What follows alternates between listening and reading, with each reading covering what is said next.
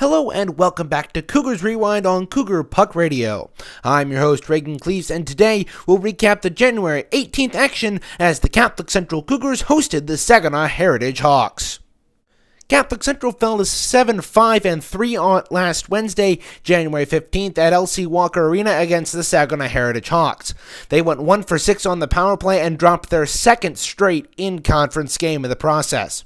Saginaw Heritage comes in riding a phenomenal hot streak of 11 wins, with their only loss coming back in the first game of the season when they lost 3-2 to Brighton.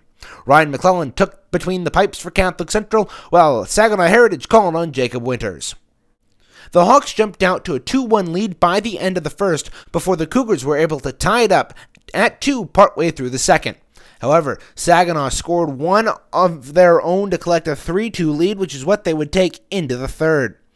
In the final frame of regulation, Catholic Central scored 2, but it would not be enough, as the Hawks netted 3 of their own, including an empty netter to seal it, taking the victory 6-4. Matthew Cole and Connor Krausneck both collected 2 goals, while Brady Roppin and Brandon Marshall scored as well for the Hawks.